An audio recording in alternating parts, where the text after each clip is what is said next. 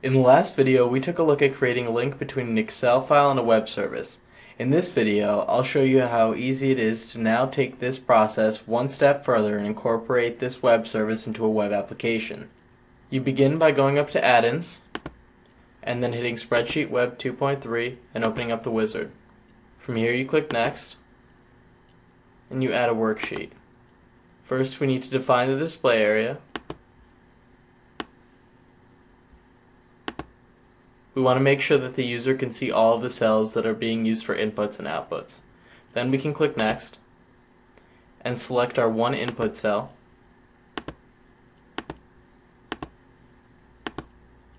Here we can select a different default value if we'd like. We'll just stick with Microsoft stock for now. You make sure that the type is still set to text box and hit Next.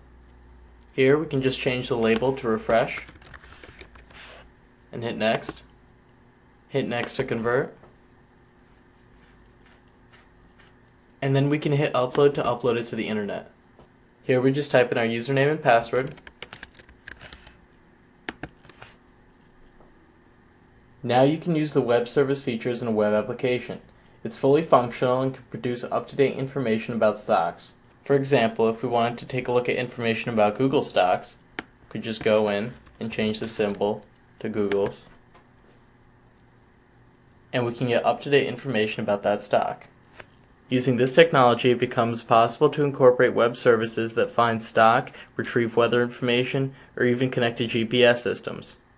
Within Excel, this constantly updated information can create much more complex dashboards, charts, and tools than we have created here. The possibilities are really endless. This has been a brief overview of how to convert web services from Excel into web applications using SpreadsheetWEB. Thanks so much for listening.